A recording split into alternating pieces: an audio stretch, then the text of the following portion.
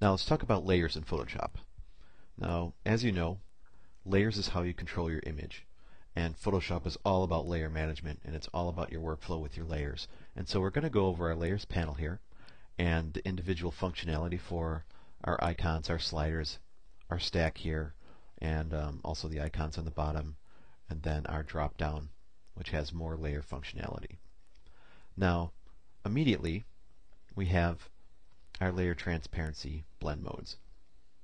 And as you know or may not know, that when you click on this, and you set it to multiply, or screen, add, overlay, so on and so forth, that will control the pixels on your layer and their transparency and additive effects, or different color effects to the layers underneath them. So another example of that is we have our circle, and we can go ahead and do add, which isn't going to do anything because it's pure white, or overlay. You can see that there is a layer transparency blend mode effect. Set this back to normal. Moving on, we have our dude and our opacity. Dragging our slider, you can see that our dude becomes less visible or less opaque. And another way to control that is simply by the number keys. 5 is 50%, 1 is 10%, 30%, 40%, 50, 0 is 100. Now our fill works only if we have our layer styles turned on. So we have layer styles turned on and some effects, and that's what this icon says. This means we have a layer style turned on. And if we reduce this, you can see that our interior pixels are becoming less opaque, but our layer styles are remaining 100%.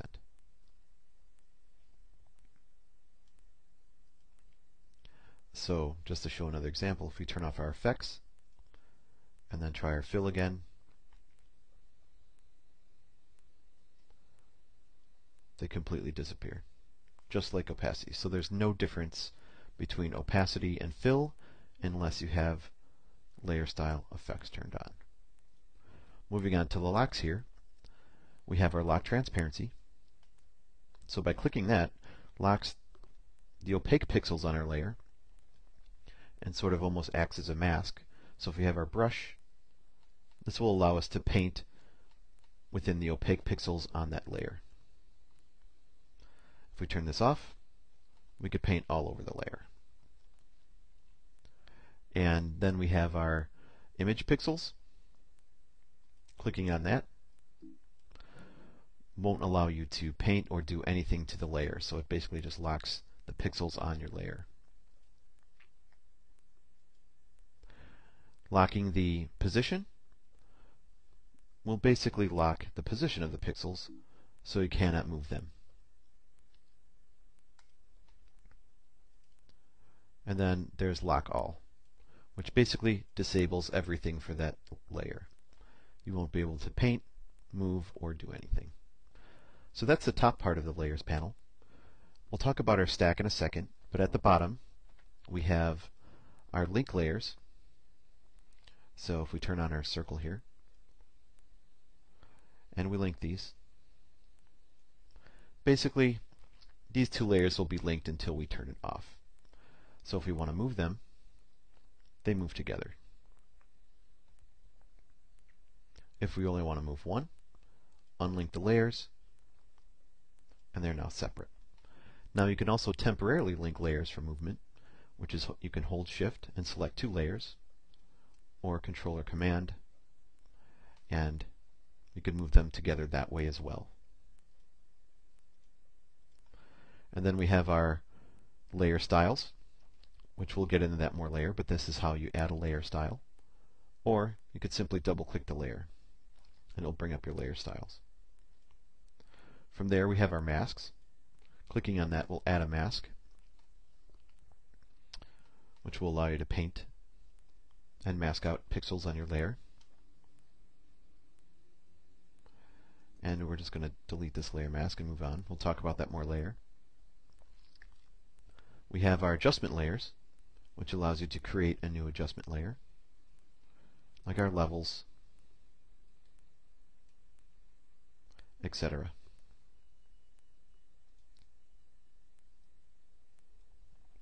And then we have our groups, and we have our create a new layer and our delete layer. Now layers have individual functionality as well. So selecting a layer, just go ahead and click on a layer that you want. And to the left you have your visibility. And you could toggle your visibility. Now another cool thing is that you can use Alt. And you can see that that will isolate this layer and only display what is on that selected layer. Alt click it again and it turns on all the other layers. If you control click your layer, it will select everything that's on that layer, or the pixels that are on that layer. So again, just Command or Control select your thumbnail, and that's going to select your pixels. So there is functionality on top of this eyeball. Control click it on a Mac. You will get hide this layer, show hide all other layers, and then you have your color. So you could select red, and you could color code your layers that way.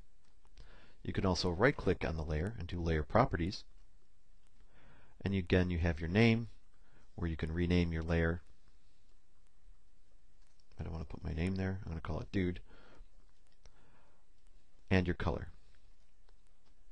Right clicking again, you have your blending options, which will bring up all your layer styles.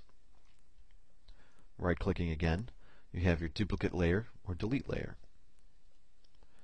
Now you can duplicate your layer, and it will ask for the name for your copy or your destination, which you can create a new document and the new layer name. Or you could delete your layer from here, and it'll ask you if you want to delete it. Now you also can just drag it to the garbage can, or you could simply select and delete your layer. From there, a couple different ways to duplicate it. Again, you can right click and do duplicate layer, or Control or Command J will duplicate it, or simply drag it to the new layer icon. So a couple different ways to do the same thing there. Now let's talk about grouping. Grouping is totally efficient, and it's a good way to work, especially when we have tons of layers inside Photoshop, or anything that you're going to get is going to have several layers, and you could break it up into different hierarchies to organize the layers through groups. Now we have our circle. I'm going to select him, and I'm going to rename him. So just simply double click the layer, name there, and let's call him circle. I can't spell at all. And I'm going to put this behind the dude. So in the hierarchy, in your stack here, you can just arrange everything just by clicking and dragging it. So if you want the circle behind the dude, just simply drag it and move it behind the dude. If you want the dude behind the circle, just click and drag. If you want the dude behind everything, go ahead and just click and drag your hierarchy however it wants. Now whatever is at the top, the layer you have at the very top, is sort of the layer closest to you, or the top of the hierarchy, or the foreground. Any layer that's underneath is basically just a stack that goes down to the bottom. So one thing we're going to do is group the dude in the circle. Now all you have to do is shift select both of these guys, and you could hit Control G, and that's going to create a new group. If you open that up, you can see that our dude is in there and the circle's in there, and we have our layer group. Now another way to do that is just to grab the two layers and drag them to the group icon, and there you go. It does the exact same thing and creates a new group. So I'm going to group my layer. I'm going to call this dude and circle, and then I'm going to right click and do group properties. Now on here you have your name and you have your color again, so I'm going to make this red, and then you could display just certain channels of your choice. So underneath we have our red now and our group. Now say we want to group our background. Go ahead and shift select these, group, and call this background. We can go ahead and change the color. Let's make this green. And then we have our dude in circle and our background.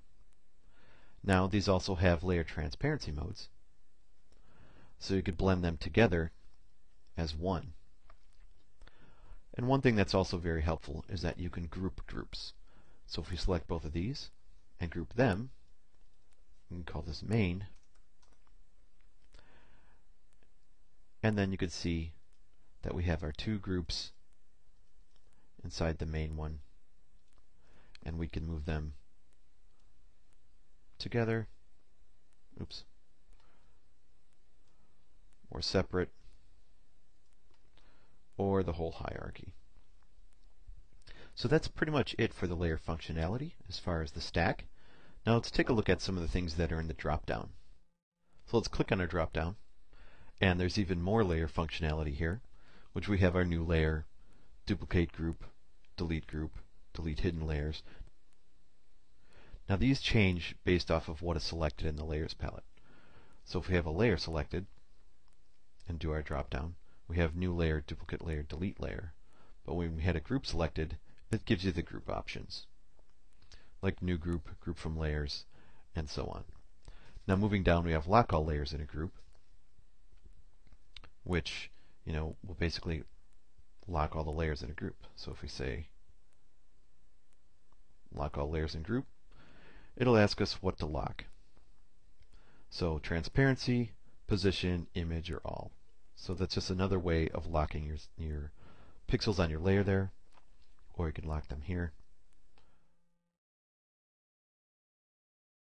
And moving on, we have convert to smart object. We'll get to that in a second. But then we have layer properties, blending options. Layer properties again is just your layer properties. Blend options are your layer styles. And create clipping mask, we will cover that in the masking section, but to give you a quick idea, what we see there is basically the dude is now using the circle or the layer underneath it as a clipping mask. So if we move our circle around, you can see that it's acting as a mask for the dude. And then you could right click and just do release clipping mask. Going back, you could do merge down. So this is going to merge the two layers together. So it merged the circle and the dude together. Merge visible will basically merge everything that is visible in your image right now into one layer. Flatten image will basically flatten the entire image into one background layer.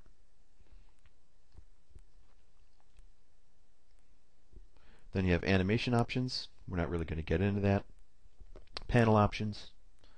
We have our thumbnail size, where you can change that. Our thumbnail contents, which is layer bounds. So it's going to show you like right now it's set to entire document, so it's going to show you the document or just the layer bounds. And so if we hit OK, you can see that this layer is taking up just around this guy and displaying it as the thumbnail rather than the whole document. Let's go back to that. Use default masks on fill layers. So anytime you create a fill layer, you can see that this mask gets added. So that controls that. If we turn that off, you can see that no mask is created. Looking at that again, expand new effects.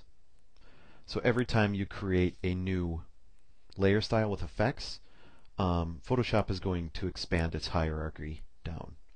So an example of that is this. So when you create a new effect, and let's just do that quickly. With that on, let's add some quick layer styles, drop shadow, and outer glow, just to show an example. You can see that it auto expands the hierarchy for the layer style effects. Personally, I find that kind of annoying, so I'm going to turn that off. And then add copy to copied layers and groups, which is basically when you're duplicating a layer or duplicating something, it's going to add the word copy. So if we turn this off, and we duplicate, we don't get the word copy. And then we have close and close tab group, which is functionality for closing the group and closing the tab. And that's pretty much it for the layers panel. Now let's take a look at another example and another area of where layers are located at in Photoshop, and that's in the layer menu bar. So at our menu bar here, we have layer, and you can see we have all the familiar things that we knew from the layer panel. We have new layer, background from layer, group, group from layers, duplicate layer, delete layer, and so on. Now all these things here are the same things that are located in the layer panel. We got our adjustment layers, our masks, and all that stuff, and that can be found right here as well. Now let's talk a little bit about something that we didn't really talk about earlier, which is rasterizing. And rasterizing is a process of having some shapes that are in a layer that are vector shapes, and also fill layers like a pattern or a gradient that are editable only through the layers panel. Now you can't really change this color, and you can't really affect any pixels on this layer because there really aren't any pixels. Like, it's just a color that's through a solid color fill. So you can't really draw on this layer or do anything because the shape layer must be rasterized before proceeding. And so to rasterize, you could do a couple different things. You can right click on the layer and just do rasterize layer. And so what you see is the vector mask got applied to the color and created the pixels that represent what was there before, or the shape. So that's the process of rasterizing. I'm going to undo that. And then we're going to talk about layer, arrange. And so arrange is just arranging your layers in a hierarchy like before in the stack. So you can kind of bring to front, bring forward, send back, send it back. And these are just hotkeys here that you can use to manipulate that hierarchy. So if we'd like the red there, we want to move it up, we could use the brackets, up, down, and it's just a hotkey rather than just drag it. Now let's go back to our menu bar, and we'll go Layer, and we're going to look at Align and Distribute. And so what Align and Distribute allows you to do is to select multiple objects that are on multiple layers and align them with each other precisely. So I'm going to make this window a little bit bigger so we can see this. And right away, when you select multiple layers, your option bar gives you some Align and Distribute controls. Now these are the same controls that are under the layer Align and Distribute. So rather than working at it through here, we're going to work with it through the option bar. So right now we have our three buttons: red, green, blue. And they're sort of arranged all in wacky little manner here. And we're going to align these. So align, we have align to top edges, align to vertical centers, align bottom edges, align left, horizontal centers, and right edges. So if you go ahead and click this button, you'll see that it aligned the top edges for each one of these buttons. Or vertical centers, which it moves them all to the vertical centers of the object. or bottom, left edges, horizontal centers, right edges. And that's pretty much it for the alignment tools. Again, it's very handy. So what we're going to do is try to just align these into a row and have these spaced equally by distributing them. So let's do our vertical centers. And then here we have top edges, but this doesn't work because we don't have any objects that are above or below this. So we're just going to distribute them through horizontal centers. Now right now they're all perfectly spaced from each other, and we just arrange them really quick. So just another example of Photoshop and the layers and how you could arrange objects and align them and distribute them. And that's pretty much it for the layers and the layer functionality. We talked about the layer functionality in the stack within the layers panel. We talked about the layers drop down, and then we talked about layers under the menu bar. And all the functionality here can be found in the same place as here and in the icons. So it's just different ways of manipulating the same thing. But anyway, really powerful, and it's really important for your workflow, especially when you're trying to be efficient and managing files that have large amounts of layers. So just be mindful about that, and the more that you learn about these and the more fluid you get with it, the faster you'll be.